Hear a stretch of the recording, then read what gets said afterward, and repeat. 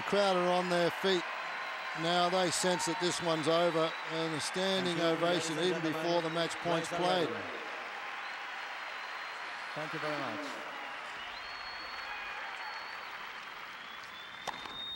Game, set, match, back on.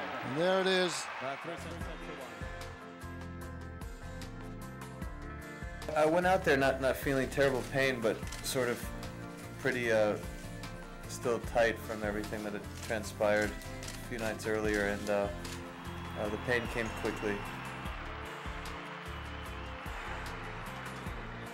I was sitting there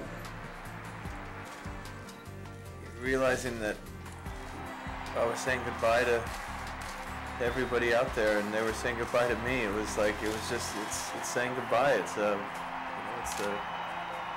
necessary evil. And but we were getting through it together, and that felt amazing. It'll be that applause, the applause from the fans and the applause from my peers. It was the greatest memories I've ever had, and memories I'll keep with me forever.